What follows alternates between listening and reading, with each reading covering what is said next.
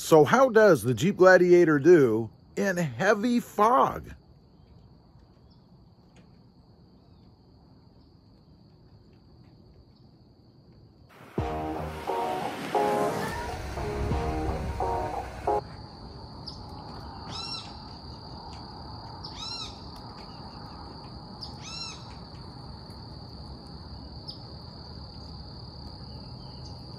Well, good morning, everybody. How are you today? Pretty froggy here, or foggy as the case may be, I guess. We're coming at you live from the jungles of deep South Texas in the RGV. It's a foggy day this morning, and I wanted to do a little test in the Jeep Gladiator. We're going to take it for a ride, go out into the deep fog, and see how the fog lights work. Now, it is light out here, so to be honest, I don't expect a big difference. But then again, I've never done it in the Jeep Gladiator, so we're going to go for a ride. We're going to take a cruise around in the fog and see, indeed, if they make any difference whatsoever. I'd be surprised.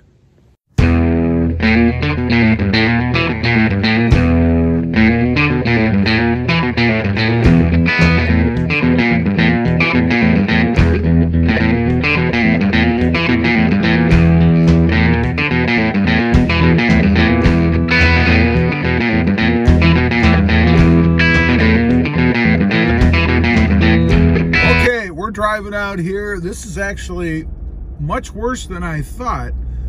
Visibility is pretty slim. Wow.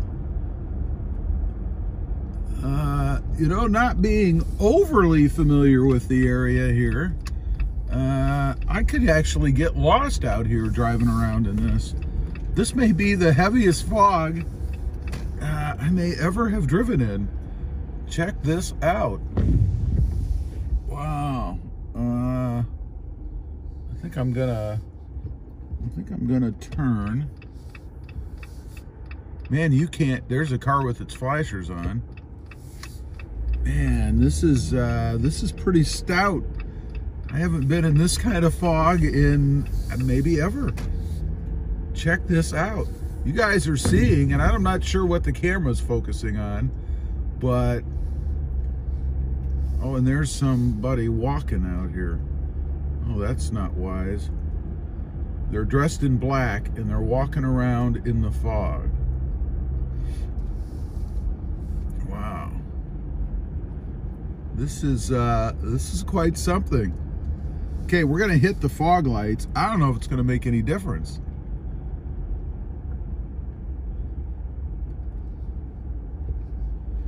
Yeah, we've hit the fog lights. I don't know if you guys can see, but I gotta say, I don't think they really make any difference. And it's because it's light outside, I think.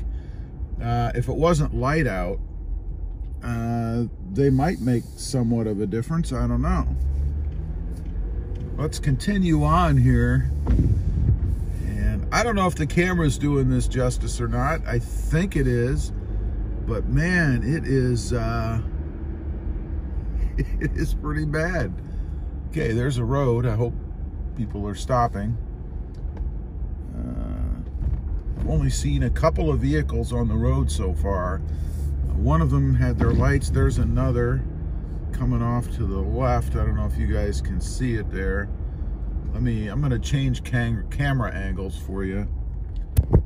Here we go. There, that's gonna give you, I gotta come out a little bit. There you go, that's gonna give you a little bit better vantage, I guess. Keep getting mist on the windshield. That's gonna give you a little bit better vantage, I think, of what I'm seeing out here. And I know this is just fog. I mean, it's not like, you know, it's raining nails or anything, but man, it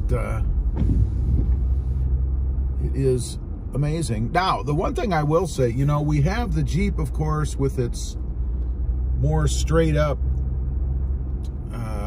windshield, and it does seem to catch the mist a little bit quicker, if you will. I mean, it's not like, you know, it's some kind of moisture magnet, but it does seem to catch and cling on there a little bit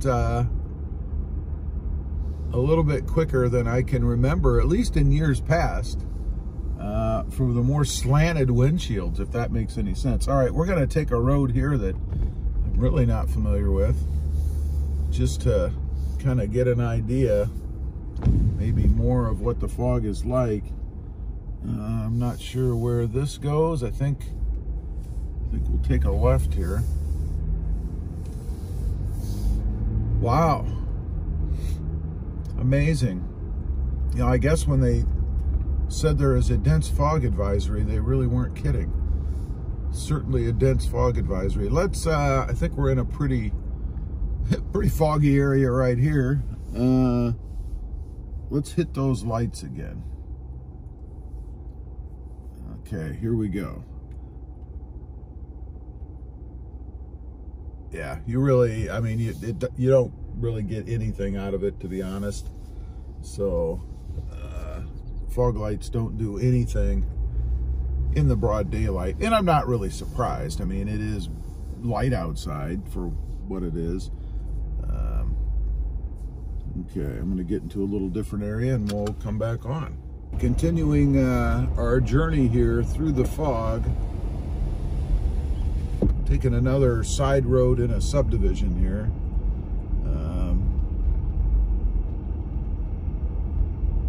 I just hope nobody backs out into me or pulls out. I hope people are paying attention. You know, that's the one thing with having a Gobi colored Jeep, I guess. It kind of blends in this kind of weather into the surroundings. So I guess it would be good camo in really foggy conditions. Of course, I do have the lights on. It would be insane to drive around without the lights on in this kind of fog. Let's see, looks like we're gonna curve here. Yeah, okay. By the way, temperature here is 64 degrees. That's why we've got the fog. There's a ton of moisture in the air, obviously. And I think humidity is probably about 100% right now, I would think. Okay, and I think, yeah, the road continues. You know, some of these roads here, they kind of just stop. And if you're not paying attention, you might find yourself in a field. And right up ahead of me there, again, I'd still say about probably 20, 25 feet, something like that. Division just disappears. You're really just looking into a wall of moisture. There you go. There's some people coming out with acetylene tank, it looks like. Something to clean a pool with, I don't know. And it doesn't help, right when the sun starts to come up and it gets brighter outside, this fog gets even thicker. Okay, we're gonna head this way, see where we end up. Oh, there's a nice little pocket. Let's get some windshield action here.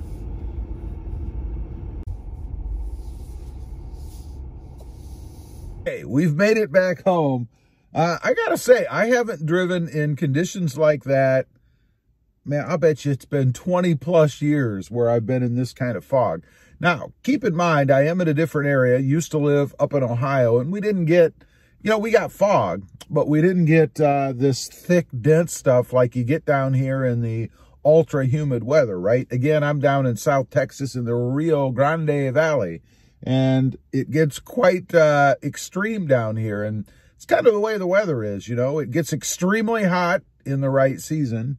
Extremely wet when you get a hurricane or something, or a tropical depression, which I've experienced, I think, 2 or 3 times now in 2 years since I've been here. We've had one hurricane that grazed us. It was a Cat 2, I believe. We had a tropical depression or tropical storm that kind of sat on the area and gave us more rain than I've ever seen. We got, I think it was 14 inches of rain in less than a 24-hour period. That was insane. And now this this really dense fog. I'll be very interested to watch this video back myself and see just how the camera picked it up. I can see the fog rolling across the front of the truck right now. Pretty cool. It's like one of those vampire movies, you know, where they cut to the castle and they've got the fog rolling across. Of course, it's smoke in that case, but right now it is fog. Anyway, the whole point of the video, I just kind of got taken away with the density of the fog, I guess, was to kind of test out the fog lights. Why not? Mother Nature provided us an opportunity with this heavy fog to go out and drive around and see if fog lights make any difference. I gotta say, I'm not quite sure why they call them fog lights. They didn't do anything. Maybe it's more for visibility for cars coming on. I don't think so. That's kind of what your headlights are for, right? At night, of course, if it's foggy and you turn your fog lights on, you do get a little bit better visibility down at the road level in front of you. But of course, we all know what happens when you turn your lights on in the fog, right? The light obviously reflects off of the water droplets in the air and kind of creates a wall in front of you if you go too high. It's the densest fog I've ever seen here. So I just thought I'd show you guys, do a crazy little test with the fog lights. Frankly, I'm not surprised. I didn't really expect in daylight them to do anything. And I was right. They didn't do anything. So leave a comment. Let me know if you ever had any trouble in dense fog. Do you even get any fog where you're at? I know everywhere gets it, but I've never seen it as thick as it is here. Also, real quick, if you're interested, check out my other channel. It is Rob Motive, all about my 2020 Toyota Tacoma. Don't forget to click that notification bell so that you don't miss out on any upcoming videos. And do me a favor, smash that subscribe button on the way out. Stay safe out there. Bye.